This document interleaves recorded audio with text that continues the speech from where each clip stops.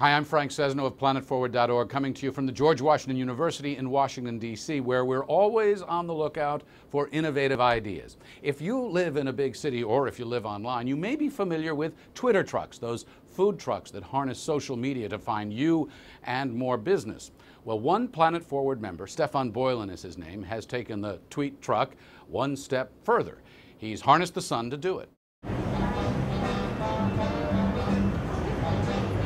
My name is Stephan Boillon. I'm the owner-operator of El Floridano, otherwise known as at FL Meets DC.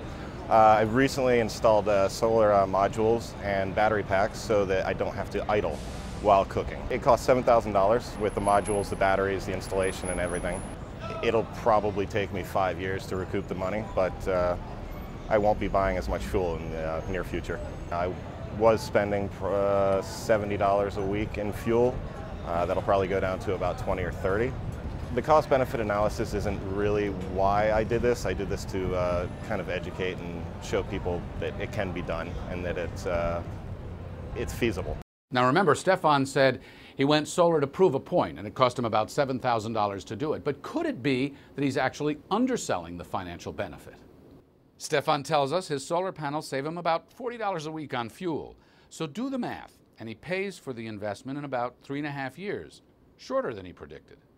But given the thin margins of the restaurant business, never mind Twitter trucks, is a $7,000 investment up front worth it, even if you think you're going to make the money back in the out years?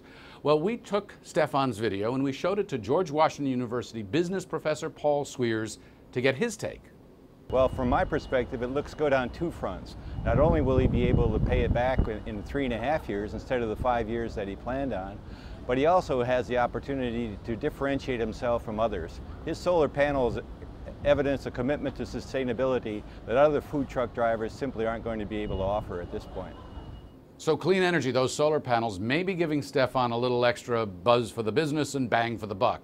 If you've got an innovation that would shape how we generate or use energy or become more energy efficient, we'd like to hear, and we'll share it.